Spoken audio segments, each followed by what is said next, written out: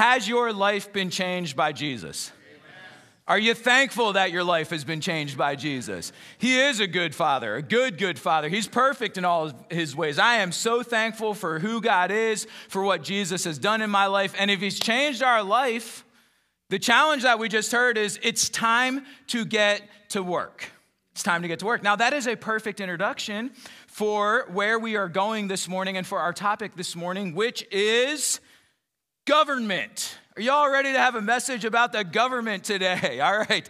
Address the mess. I find it so fitting that we just got done reading a passage of scripture that told you to pay your taxes when we're less than a week away from many of you having to write a check to Uncle Sam. How many of you are still having a hard time swallowing that check that you had to write? Anybody in here this morning? I want you to know that our prayer team will be available to help you at the end of the service and assist you in any way that we can today. It's very fitting that we're there, but guess what? God expects us to have a healthy relationship with government. It's expected of us as believers. He's given us a purpose, a calling, a mandate, a mission. That applies to every single area of our life, including to this area called government. So the title of my message this morning and also next week is called Christian Citizenship. Christian citizenship. Do you recognize the complexity of putting both of those words together? You have Christian and you have citizenship. If you are new to the church, you will hear a phrase that is often repeated over and over, which goes something like this. We are in the world, but we are not. There you guys go. Y'all are good this morning. Everybody's with me. We are in the world, but we are not of the world.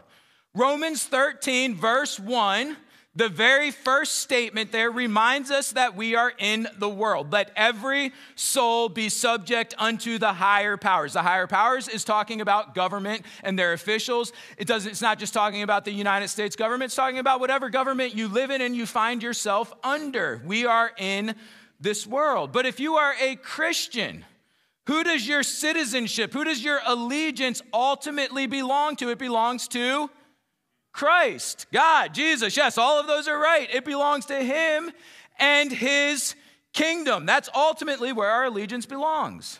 The Bible tells us that we are to view ourselves as strangers, as foreigners in this world. The Bible tells us that we are pilgrims.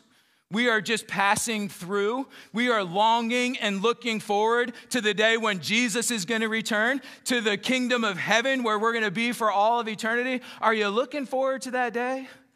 Are you looking forward to being in the presence of Jesus where you don't have to deal with the things of this world any longer? What an awesome day that's going to be. What makes this passage so interesting to me is I have never studied a passage.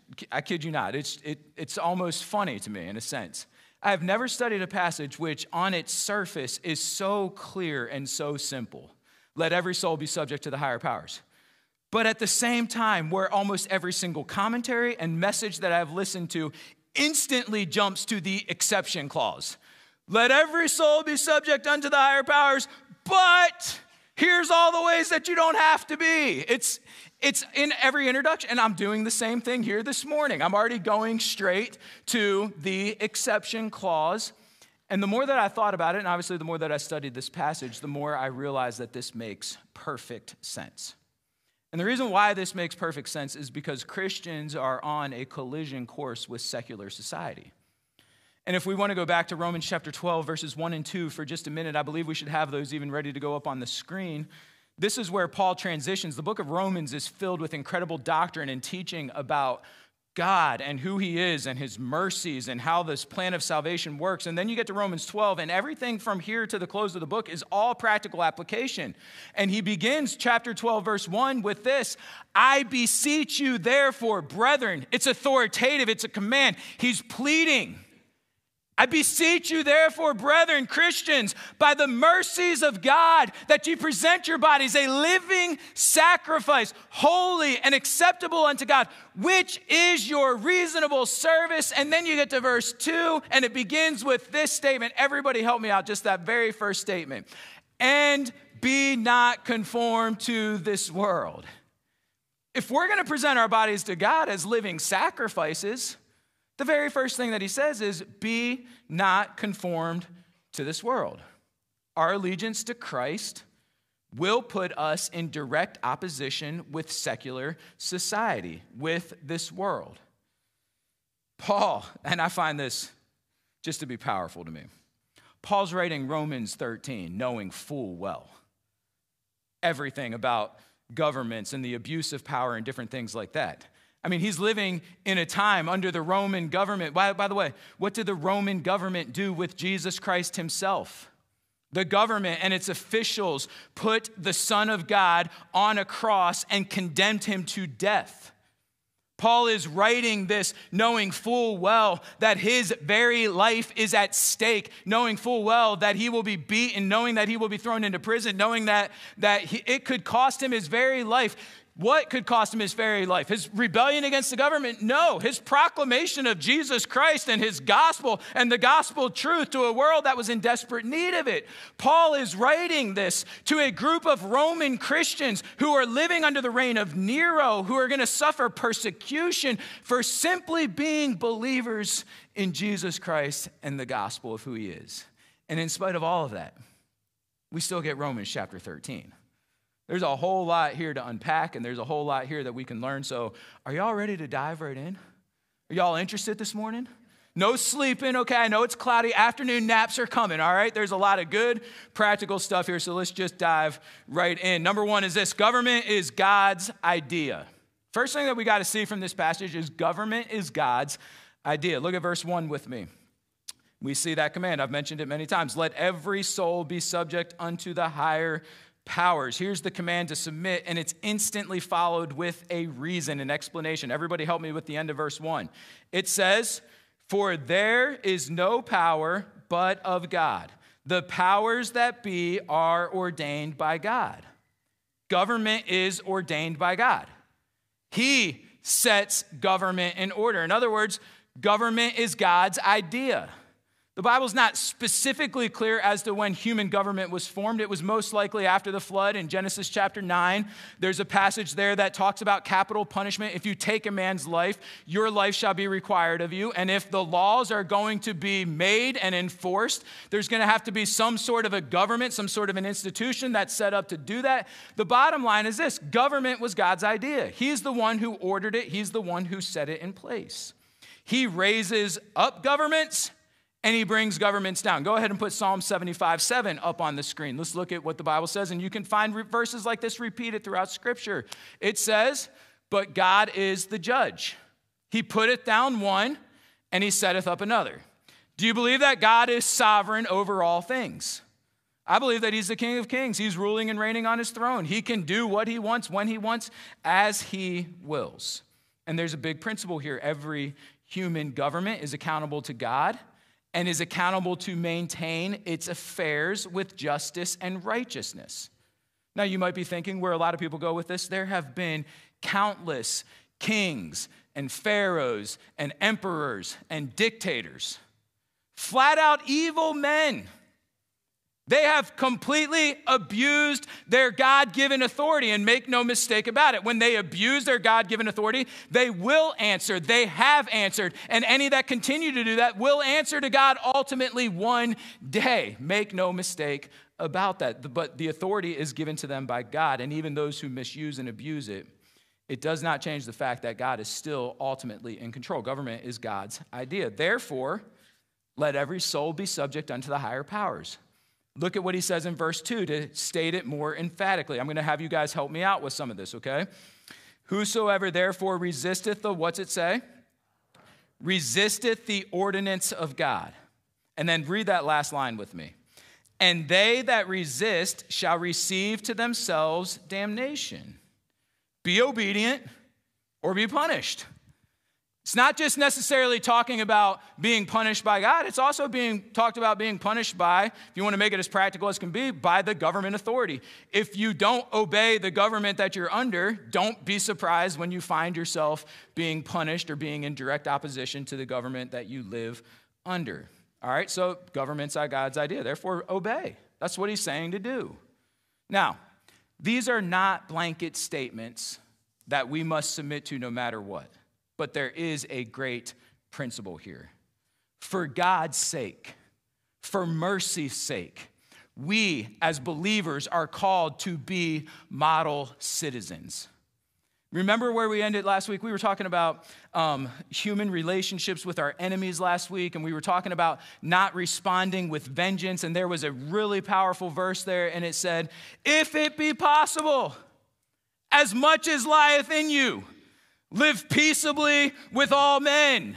You know what the Bible's teaching us? That Christians are not, first and foremost, we are not anarchists. We are to be model citizens. We are to bend over backwards to show honor and reverence to God-given authority that has been placed in our lives. And where we can and when we can, we must submit. That's what he's telling us to do. That is our primary purpose and focus on how we should look at things. Government is God's idea. We recognize that civil authority is God's idea for this age, and he wants us to be law-abiding citizens, okay? So government is God's idea. But, you like those buts? But government is not God. Government is God's idea, but government is not God. Now, there is a very awesome and powerful scene that takes place in the Bible between Jesus and Pilate. All right, the Jewish authorities are the ones who wanted Jesus dead. Jesus came on the scene and he was messing with them. He was turning everything upside down. They wanted him dead, but they didn't want to be responsible for the blood, his blood being on their hands. So they bring the Roman government in, and Jesus has to go stand before the Roman governor, Pilate. And he comes in before Pilate, and when he's brought before him, the first question Pilate asks him is this: art thou king of the Jews? And Jesus looks at him and he responds and he says, do you say this of yourself, or did somebody else tell you this? And Pilate looks back at Jesus and he's like, am I a Jew? He's like, your own people brought you to me, okay? What in the world have you done? They want to kill you. And Jesus says back to them, back to Pilate, he says, my kingdom is not of this world. Listen to this. My kingdom is not of this world. If my kingdom were of this world, then would my servants fight. Remember how Peter and all of the disciples of Jesus, they wanted to take the sword. They wanted to fight. They wanted a revolution. They wanted to go. But Jesus says, my kingdom's not of this world. That's not what I'm here for. I'm here for a bigger purpose. I'm here for a higher calling. I'm not going to stoop myself to this level of these everyday situations. There's a bigger purpose at hand. There's something greater at stake. And I'm not trying to minimize the everyday situations. I'm just trying to say there's a bigger priority. All right? And then Pilate, after that answer, he goes back to the Jews and he says, I find no fault in this man. Take him back. I'm not doing anything with him.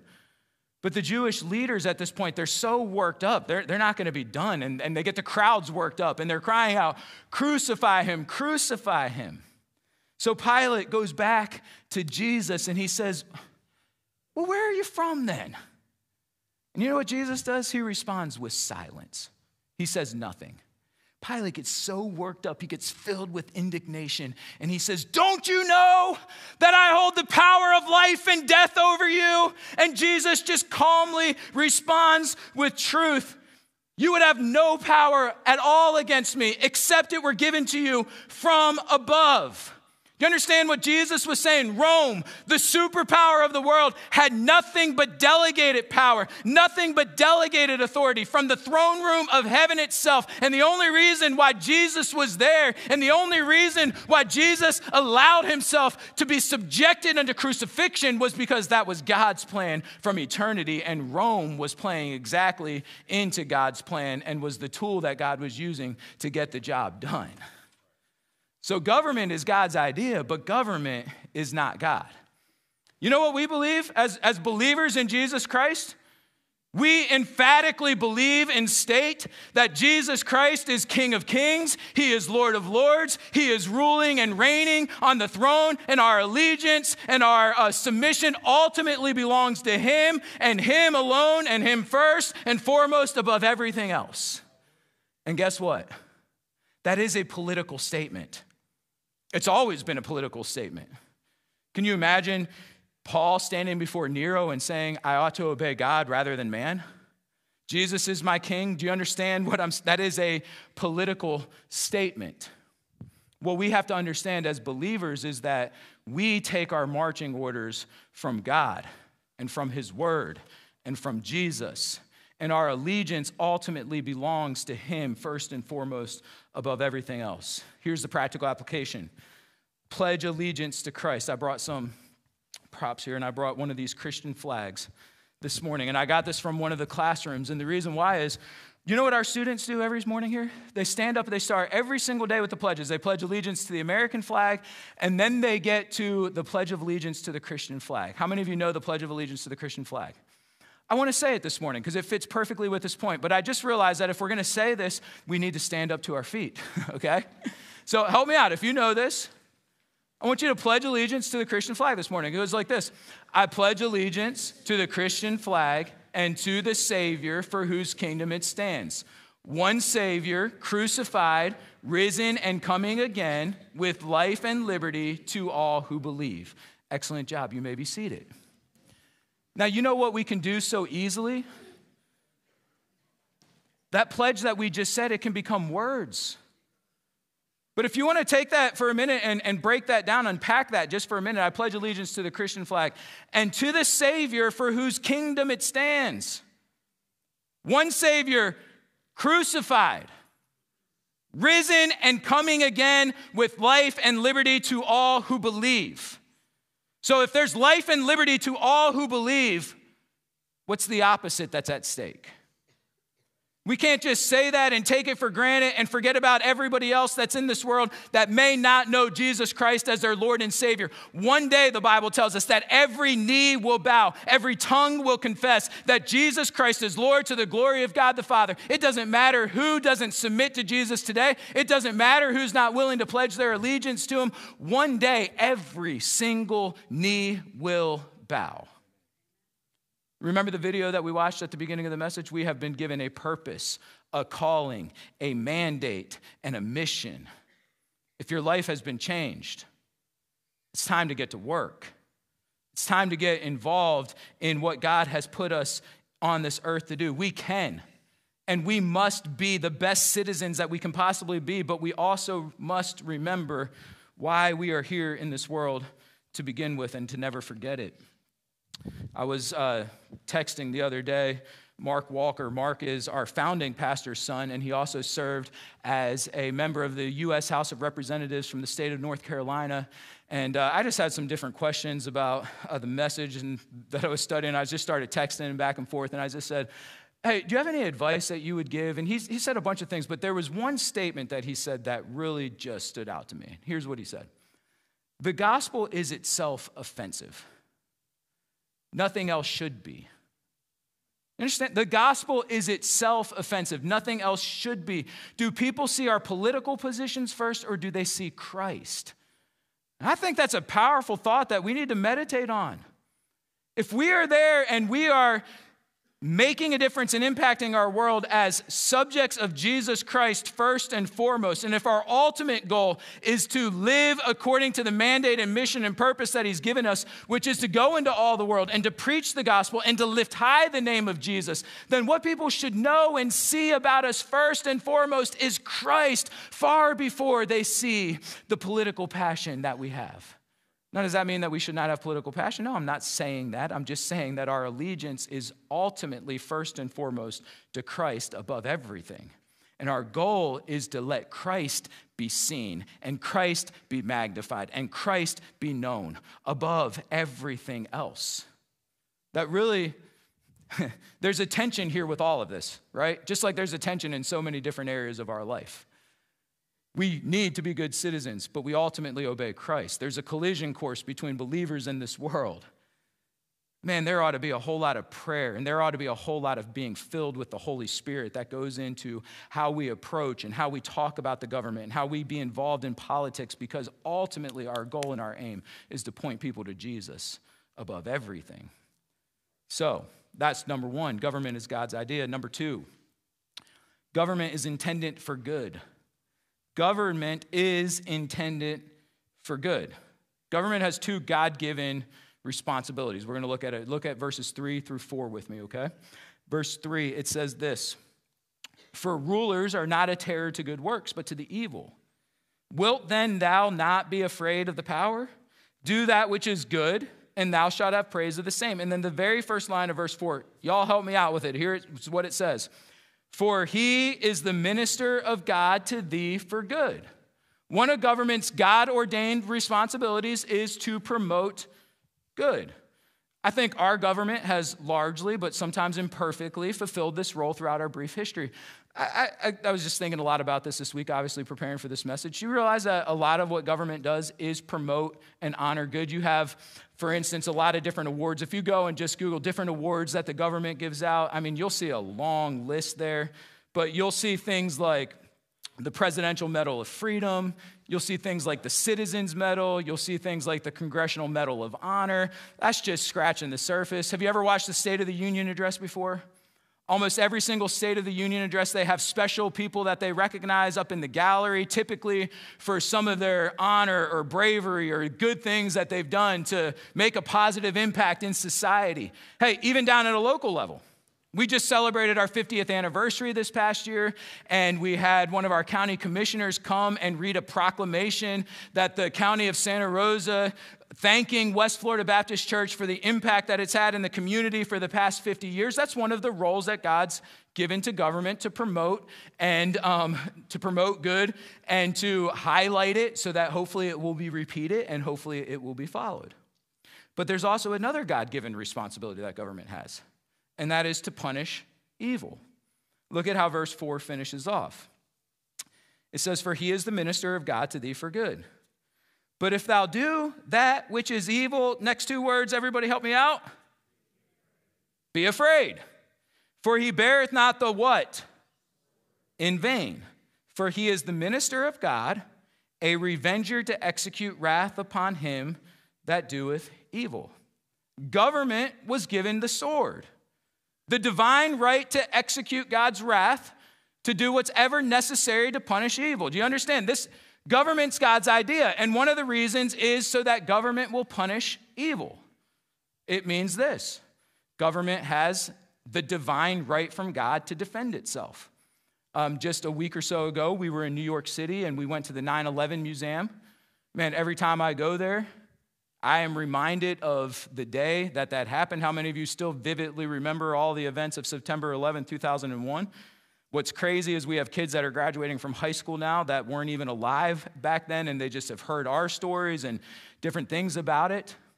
But I remember being in there, and I remember just all of those feelings come back. You know that government had every single right to protect and defend itself? And that government was given the sword and had every right to go execute God's wrath upon the terrorists and their organizations and upon the governments that harbored them? Do you know that the nation of Israel has every right to respond to the unprovoked attacks that they have experienced because they are a government that was ordained and established by God? And when you are provoked in that type of a way, they're given the sword to be able to execute wrath. You know that government has every right from God to establish a police force and a judicial system? You know that we live in a sin-cursed world, right? How many of you know that? There's a lot of messed up people, right? There's a lot of broken people. Guess what? We're messed up and we're broken too. Now we might say, well, I'm not as messed up and broken as others. The point is this: we live in a sin-cursed world. And if evil goes unrestrained, it's only going to get worse. Before the flood, the Bible said that every man did that which was right in his own eyes, and it only got worse continually. I mean, things just spiraled out of control. Can I say this just very matter of fact this morning? Defunding the police will never be a good idea. And one reason why is because it goes against what God and his word says, that government was given the sword to execute judgment. Now, does that mean that people have the right to abuse that authority? Absolutely not. Again, we are responsible and accountable to God. But don't skip over the fact that government is God's idea, because we live in a sin-cursed world, and even imperfect governments are going to provide more of a sense of security than if there was nothing at all whatsoever. How many of you just see the common sense in God's order and God's design? Are you all with me this morning? Everybody here? Okay. All right, good. So, government is intended for good. But, are you ready for the but? But government needs a guide. Government is intended for good, but government needs a guide. If government is charged with punishing evil and rewarding good, how does it go about deciding what is good and what is evil? Is government in and of itself the source of morality? And the answer to that question is what? No. And by the way, our world, again, this is no common sense to this at all, but where there is no foundation for truth, you know what the end result is? Chaos. If truth is subject to whatever you think truth is and whatever I think truth is, how in the world are we all going to get along? How in the world are we going to ever come to any conclusions on that? There is truth. We can't magically create our own truth, and neither can a president, a Congress, or a judge. I believe with all my heart that this book right here is the guide and the foundation and the source of all truth. Now, I know that there's a lot of people in this world today that don't believe that and that want to undermine it, but this still does not change the fact that God is the creator of heaven and earth, and that God has given us his word, and that this book contains the foundation for all truth. The Bible's the guide. Deuteronomy chapter 17 gave some very, very, very wise advice to the kings of Israel before there was ever even a king. And that wasn't even God's original plan for the nation of Israel, but in his foreknowledge, he knew that there would be kings one day. And he says, if there's ever kings in Israel, tell them to write and copy their own personal law of God and to read it and keep it with them and to read it every single day of their lives and live by the truth of God's word. Wouldn't it be awesome if governments and their officials, if they got up every day and they spent time in this book and they let this book guide and direct them in truth? Wouldn't that be incredible? I believe it would be. But guess what? That's not going to happen. It's not going to happen unless the church fulfills the role that God's put it in this world to do. The church is the conscience of the state. You understand that's our role? We are to be in this world, but not of this world. Remember, why did God leave us here? Why don't we just get saved and get to go to heaven right away, instantly when we get saved and everything's perfect? Wouldn't that be awesome? But you know what? He left us here in this world, and one of the things, he not only called us foreigners in this world, and he's not only called us pilgrims just passing through, but he's also said, you are ambassadors. We are ambassadors of another kingdom, the kingdom of heaven, the kingdom of Christ, and it's our job to positively promote and to point people to a greater government, a greater God, a greater king, the King of kings, the Lord of lords, the one and only true God. That's our job. That's why we're left here in this world.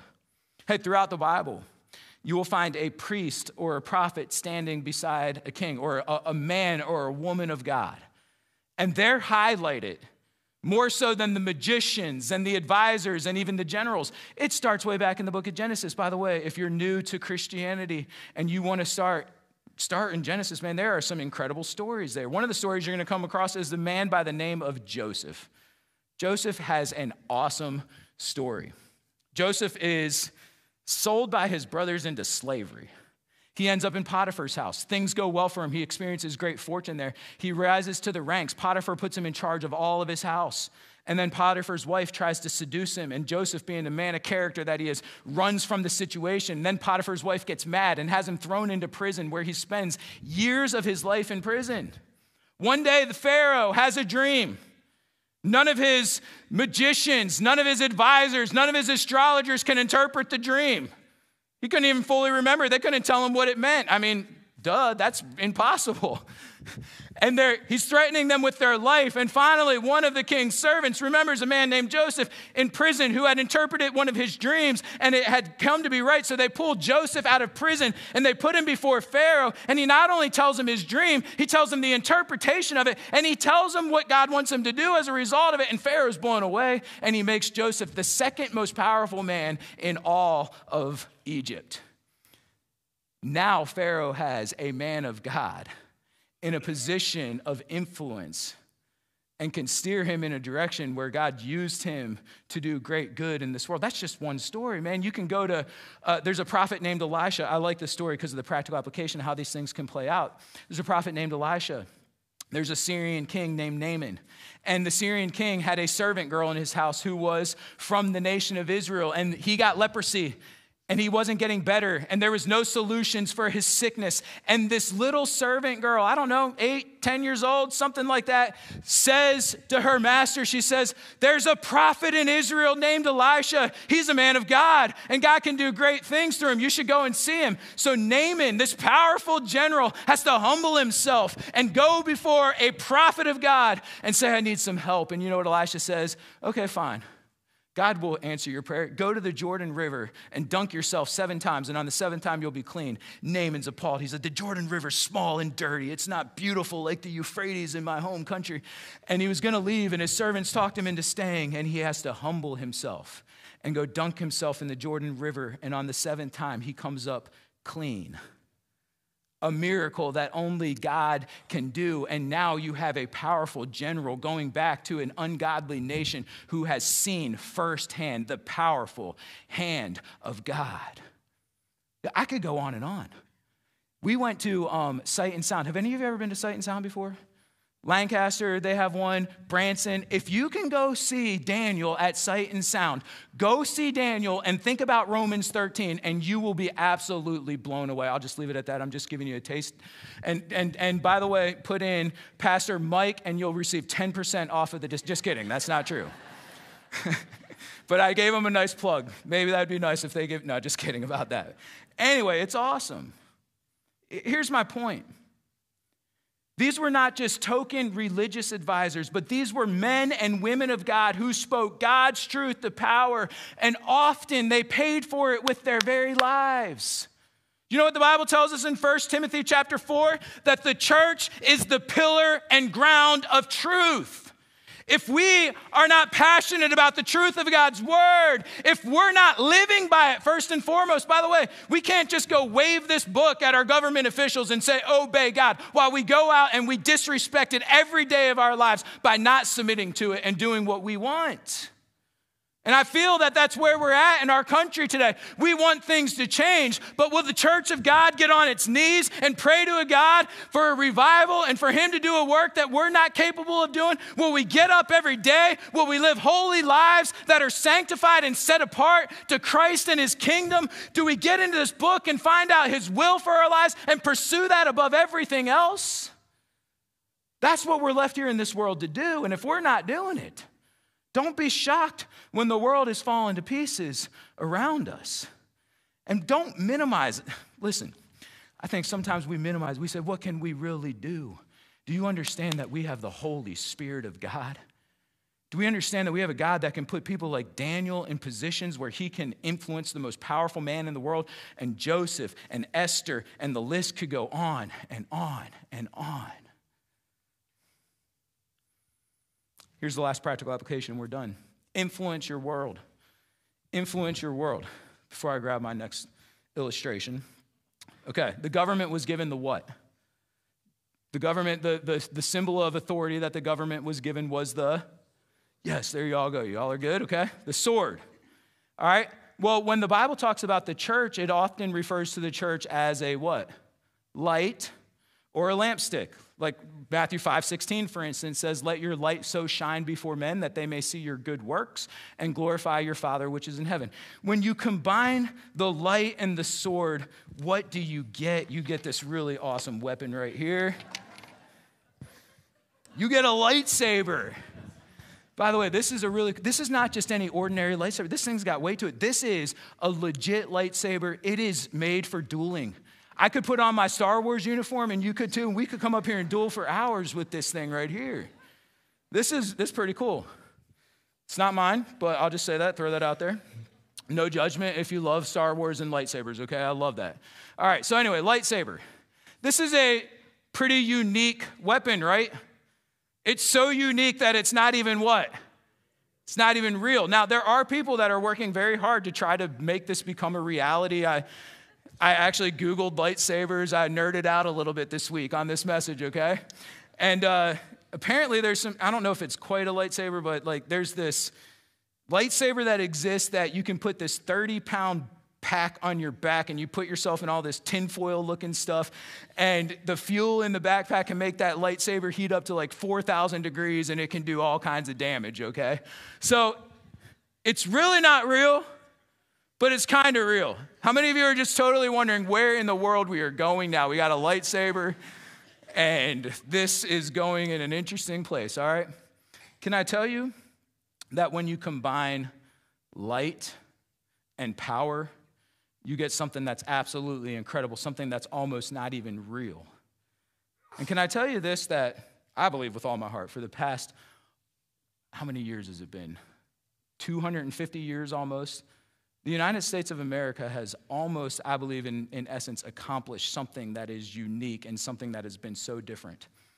Because you've had a government with all of its power that God has blessed and it's prospered, but you've had a huge, heavy influence at the same time by the church. And the United States of America has been a beacon on a hill for so many people, and it still is today.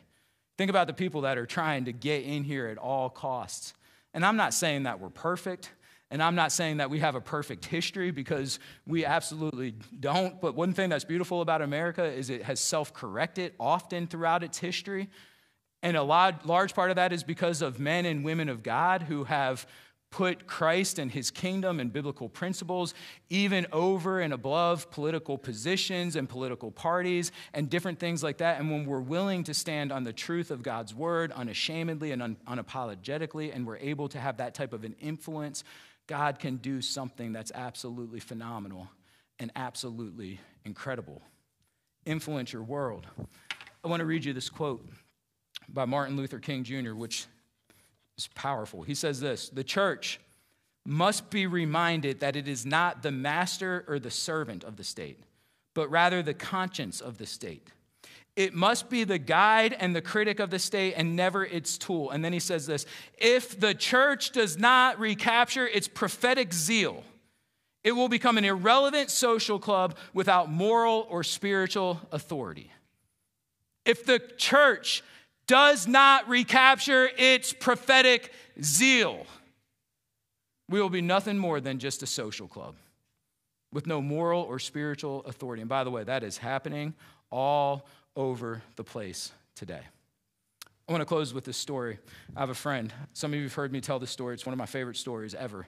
But I have a friend who, y'all remember years ago when the oil spill happened out in the Gulf? Well, it became a big political thing, like everything becomes a big political thing. And President Obama didn't show up fast enough, and people started calling out for him to show up and to come to the area and to show concern for the damage that it was doing on the economy. And so finally he comes to the area, and my friend was on his way home from work, and the road that he was driving on got shut down because the presidential motorcade was coming through, so he had a little bit of time on his hands. I don't know if he had the piece of cardboard in his van. Somehow he got his hands on a piece of cardboard and a magic marker, and he wrote on it, "Mr. President, what took you so long?" And he's by himself, and he gets out in front of the limo, get out in front of his car, and as the presidential motorcade comes by, he just is silently just holding that sign up on the cardboard sign.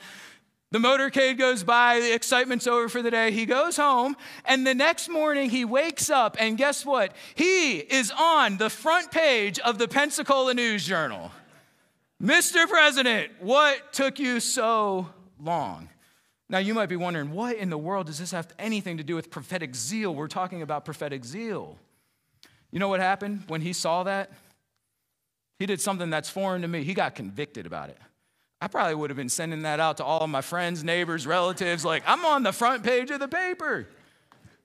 He got convicted by it. You know why he got convicted by it? Because of God's word, which says that we're to pray for our authorities.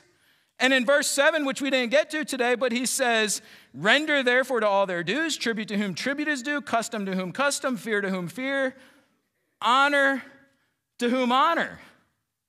And he recognized God just convicted him about it. And so he decided to take a copy of the front page of that paper. He cut it out, and he personally wrote President Obama a note. And he said, "President Obama, I am a Christian. I am a believer. And I want to apologize that I did this. The Lord convicted me, and I find it in his word that I'm supposed to pray, and I'm supposed to give honor to whom honor is due." And he was able to share Christ in that letter as well. And he sends it back off, again, thinking nothing of it. He just puts it in the mail.